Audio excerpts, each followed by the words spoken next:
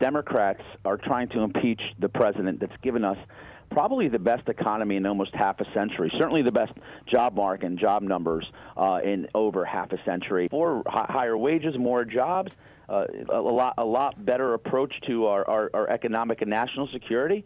I think this is a sure loser for Democrats. And I'll tell you this.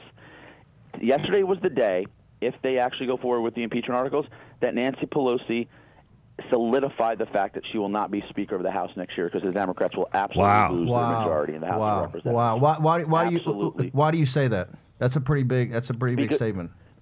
Because Steve, you and Jason, as very seasoned political strategists, know when you're a politician who focuses on what you care about more than what the people who elect you care about, you lose.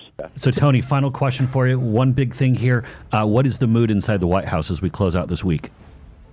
We're extremely bullish. We've been upbeat all along. We know the president's done nothing wrong, and we know that whatever happens in this impeachment mess, the president will come out on top and win re-election in 2020.